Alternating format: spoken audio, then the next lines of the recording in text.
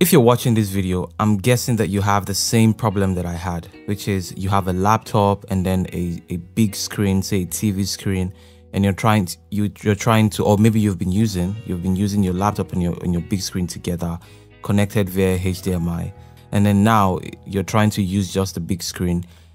The resolution just flickers and then changes, and then it's all stretched out, and you don't like the display. So I was having this problem for quite a long time, for about a month or two, and I was trying to fix it. I looked for articles online, I looked for videos on YouTube and everything, and I couldn't find it. And I was just frustrated, and I was fiddling around and just messing with things, display settings and all of that. And then I finally figured it out, and I decided, look, I have to help somebody out there solve this problem as well.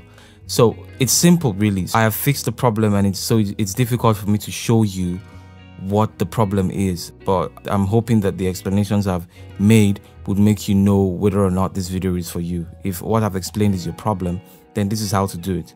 You close your laptop and then have the screen messed up, have it all messed up. I can't show you right now because I've already fixed the problem. Then once you have it in that messed up state, keep your laptop lid closed, right click on your desktop, and then go to display settings.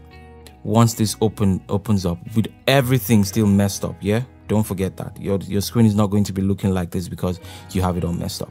Then scroll right down to where it says advanced display settings.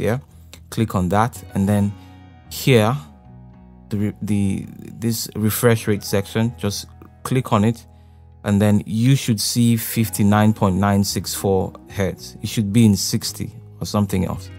So I don't know, I had two options here. I had 60 and I had this 59. So I just turned it to the 69 and it was fixed.